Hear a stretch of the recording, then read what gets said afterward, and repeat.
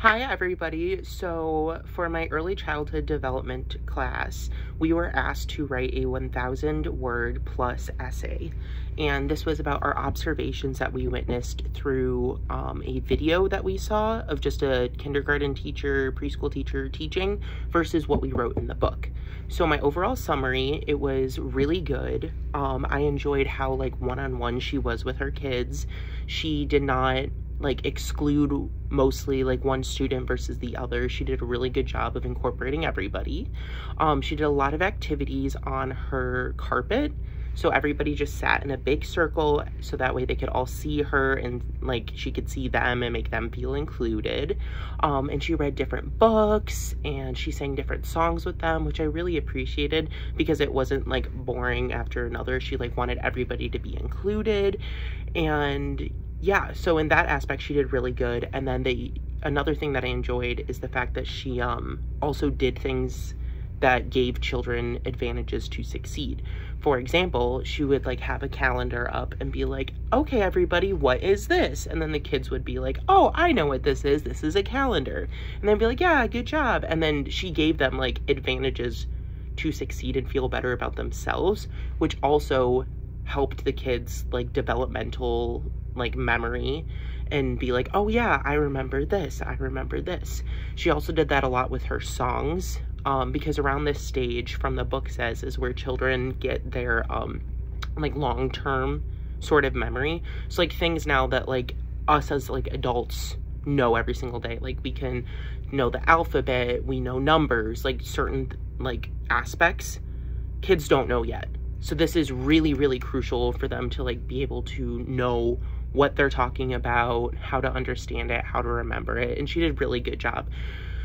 And then another thing that she also did really, really well, actually, was there was one student in the class who seemed to have some sort of disability. It was never clear what it was, but she made him feel exactly like one of the other students. She didn't make him feel like an outsider, but at the same time, if he needed help or if he wasn't all there, there was another teacher there. So somebody was always looking after the kids, and it wasn't she dropped everything just to pay attention to him, which I really, really appreciate. And it's definitely good for the kid because he's gonna have a hard time socially because of his disability. So why make it worse at a young age by pointing out the elephant in the room, instead of being okay, yes, we are all equal, we are all good, because when they have that, other kids will be like, oh yeah, he's just like us, he just has special needs, which I really appreciated. So then afterwards, we were asked to do 4 different connections that we found from the video to the text. And the first one, we were talking about fairness and how between the ages of, I think it's 3 and 5, there is a level of fairness that kids get. So it's kind of you ever see videos of toddlers being oh, they got 20 presents and I got 19, that's not fair, when the 19 presents were way nicer than the 20 ones. That's what they view. So I really liked how in the classroom she made it okay, you can do this turn, and then the next person goes to this one, so that way they all felt taken, they felt heard, and they had different types to shine and be oh yay, this is my turn, okay, now it's your turn, and then after this person goes, it's back to my turn, so that way no feelings were hurt.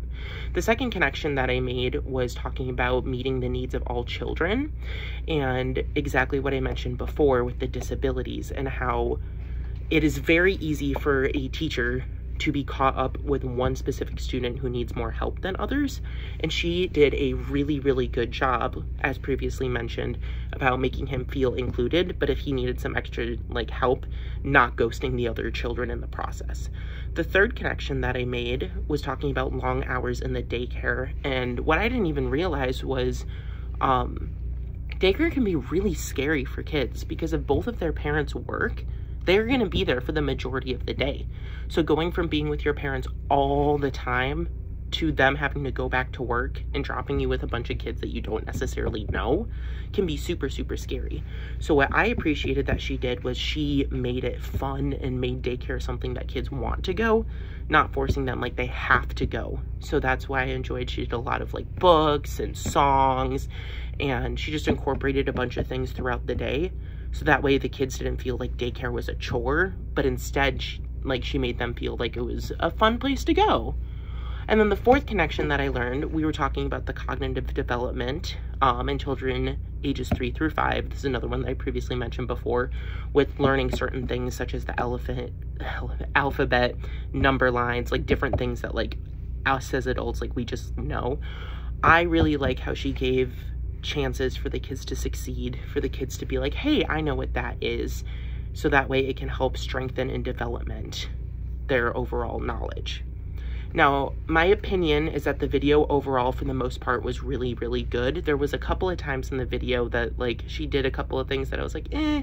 Like, there's this one student named Hannah that she, like, called on a lot of times, but I don't know her backstory. I don't know anything with that. That was just my only, like, kind of, like, bone to pick. But overall, super good, and I'm really happy that I got to view it.